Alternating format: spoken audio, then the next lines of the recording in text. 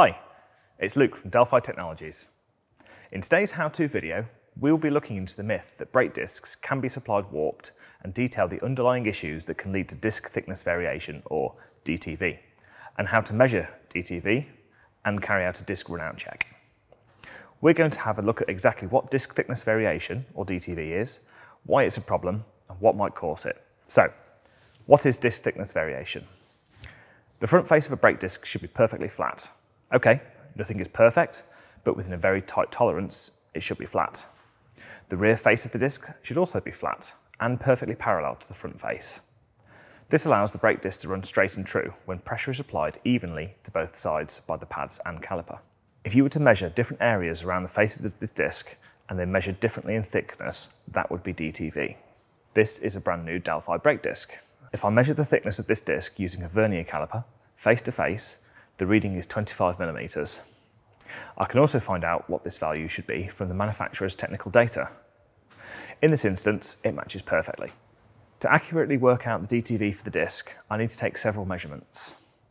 I've marked this disc to illustrate the point, but you could just use a paint pen or a marker to remind you of where you started. I've checked this disc thickness in 6 places, and the results were within 0.01mm of each other. This value is the disc thickness variation, the difference between the highest and lowest measurements. Manufacturers state acceptable tolerances for this, and it will vary depending on the application of the vehicle and the manufacturer. A higher value of variation may cause what is commonly misdiagnosed as a warped disc. Before we go any further, let's just draw a distinction between DTV and runout. To establish whether a disc has run out, you must use a dial gauge to determine whether the face of the disc is running true against a fixed point on the vehicle. To feel the effects of disc runout, only a very slight indication on the dial gauge would need to be present.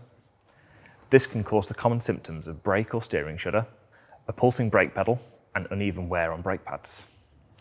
Let's cover how to carry out a disc runout check and show how it differs to DTV. This is the same new disc that we checked earlier for DTV, with the markings removed.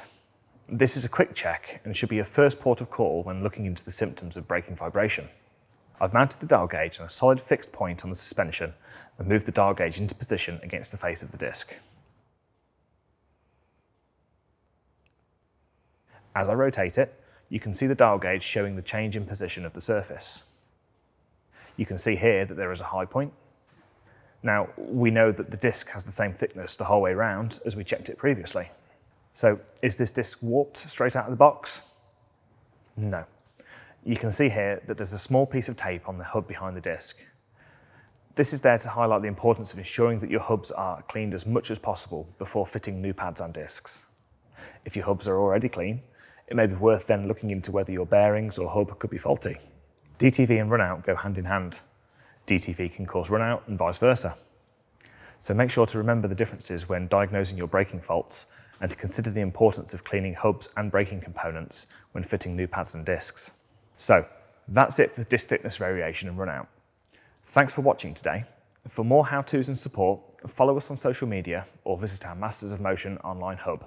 And if you'd like to continue your learning further, check out our range of expert-led courses at the Delphi Training Academy. See you next time.